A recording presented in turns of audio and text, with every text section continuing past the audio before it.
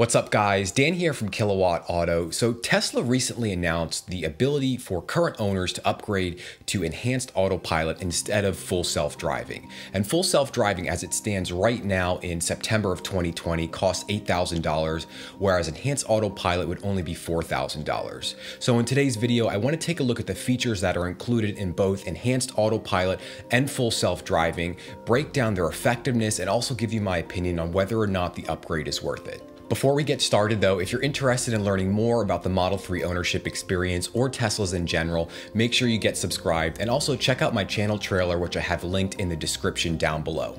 As always, I also post my referral code down there, so if you decide you'd like to order a Tesla, you can use that referral code and that'll get you 1,000 free supercharging miles. So the first feature that's included in both Enhanced Autopilot and Full Self-Driving is Navigate on Autopilot. And I've actually used this feature extensively, so I'll link some videos down below where you can check that out. And also if you take a look at my playlist, The Road to Full Self-Driving, that'll give you a much more in-depth view of the features that are included with Navigate on Autopilot. But basically, the way that system works is it's designed to take you from on-ramp to off-ramp without any driver intervention whatsoever. So it'll perform lane changes for you to pass slower moving traffic, and then it'll also maneuver the car to take exit ramps when you're approaching your appropriate exit. And this system only works when you have a destination programmed into the car's GPS, so it's actively navigating you towards that final destination. The next feature that's included in both Enhanced Autopilot and Full Self-Driving is automatic lane changes. And this is something that's only active when Navigate on Autopilot is active.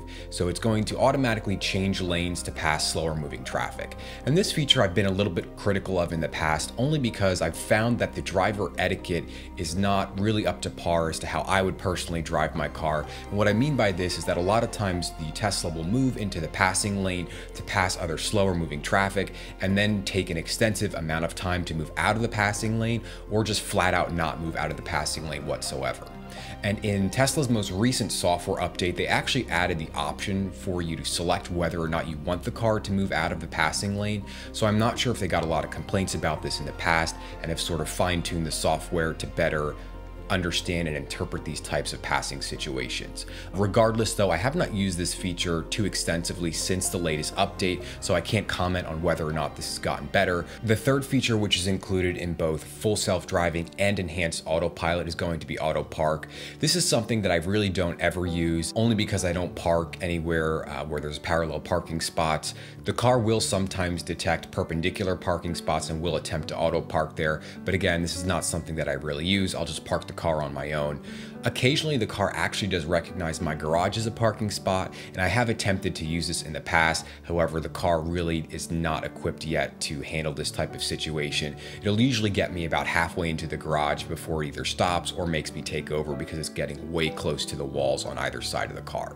Summon is going to be the fourth and final feature included with Enhanced Autopilot. So this is, in my opinion, more of the gimmicky feature to both of these software packages. And basically it allows you to call your car from a spot in a parking lot to your current position within a relatively short distance. So if you're walking out of a grocery store, you have your arms full with bags and it's pouring down rain, you can pull out your phone, open up the Tesla app, hit summon, and the car will come up front to pick you up. However, in my experience using this feature, the car is extremely conservative, especially moving through parking lots where there's a lot of cars coming in and out and pedestrians along the side of the road. So it's really not a practical feature to use because in most cases the car has either gotten stuck or stopped moving because there's just way too much going on for it to assess and effectively handle that type of situation.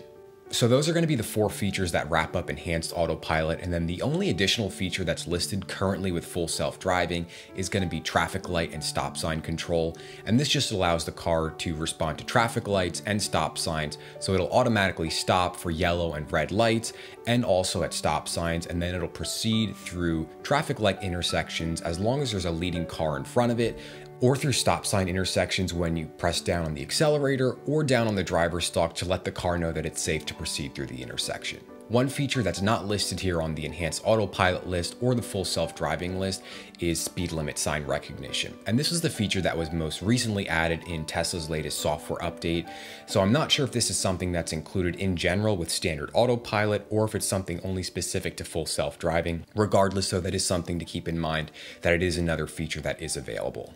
So before we get into my opinion on whether or not you should upgrade to either enhanced autopilot or full self-driving, it is important to know that I do have full self-driving and I did buy it when I ordered the car. So that's just something to keep in mind. One other thing that I think is important to understand is that both of these software packages, whether you go with full self-driving or enhanced autopilot, are learning programs. So they're not going to be perfect. So if you are going to be bothered by the car making mistakes or flat out not being able to respond to certain situations after you put down the $4,000 or $8,000 for full self-driving, I definitely would recommend not buying it then, because again, the system and software as it stands currently is not perfect. The car does make lots of mistakes, and it does require the driver to be very engaged with the driving process whenever autopilot is activated.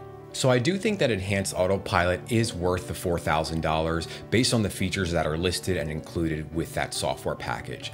So I have a couple of other videos that I've done in the past, especially on long distance road trips. So I'll link those up above here if you want to check those out.